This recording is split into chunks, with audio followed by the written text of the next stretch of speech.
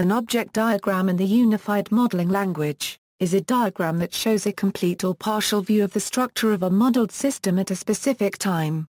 Overview: in the Unified Modeling Language, an object diagram focuses on some particular set of objects and attributes, and the links between these instances.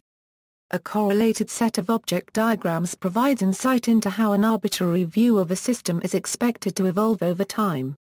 In early UML specifications, the object diagram is described as: an object diagram is a graph of instances, including objects and data values.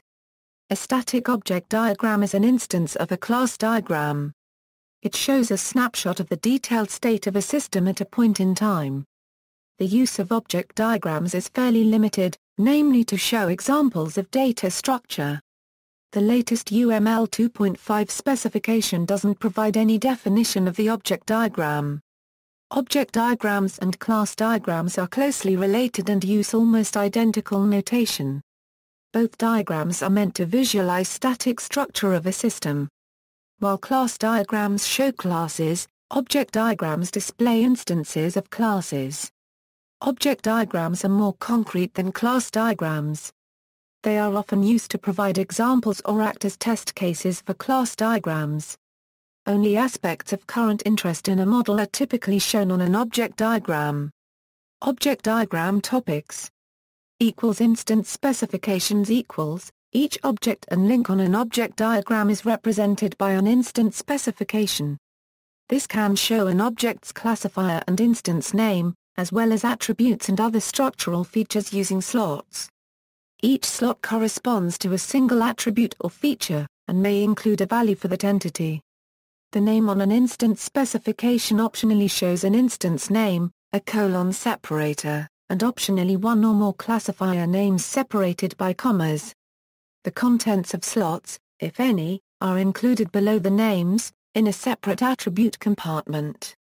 A link is shown as a solid line, and represents an instance of an association. Object diagram example = as an example, consider one possible way of modeling production of the Fibonacci sequence. In the first UML object diagram on the right, the instance in the leftmost instance specification is named V1, has independent variable as its classifier, plays the -2 role within the Fibonacci system, and has a slot for the val attribute with a value of 0. The second object is named V2, is of class independent variable, plays the -1 role, and has val = 1. The dependent variable object is named V3, and plays the n role. The topmost instance, an anonymous instance specification, has Fibonacci function as its classifier, and may have an instance name, a role, and slots, but these are not shown here. The diagram also includes 3 named links, shown as lines. Links are instances of an association. In the second diagram, at a slightly later point in time, the independent variable and dependent variable objects are the same, but the slots for the val attribute have different values.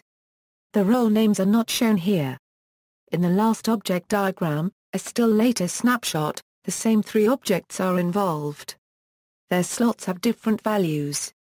The instance and role names are not shown here. Usage = if you are using a UML modeling tool, you will typically draw object diagrams using some other diagram type, such as on a class diagram. An object instance may be called an instance specification or just an instance. A link between instances is generally referred to as a link. Other UML entities, such as an aggregation or composition symbol, may also appear on an object diagram. References: external links, general information on UML including the official UML 2.0 specification. See especially the section on instance specification. The expressive power of object diagrams, an illustration from the real world, modal object diagrams, an extension of object diagrams with existential universal and positive-negative modes.